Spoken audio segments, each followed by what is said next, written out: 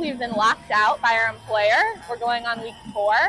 We all want to get back to our jobs. We all want to be able to support educators and public education. We all want to be able to provide for our families, and we are unfortunately not able to do that because the NEA has decided that it's not a fight that they feel is worth losing any pride over, and they'd rather lock us out than actually negotiate a fair contract for their staff.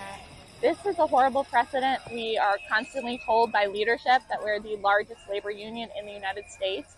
And being the largest labor union in the United States, you would think we would hold ourselves to a higher standard and that we'd be a model for others in the country on how to conduct employee labor relations. And it's a shame, it's a disgrace. And frankly, I've been with the NEA for 14 years. I have never seen anything like this, and it breaks my heart because this organization is better than that and they're not acting like it. This is just not who the NEA is, and we need to right this ship because it is being steered in the wrong direction.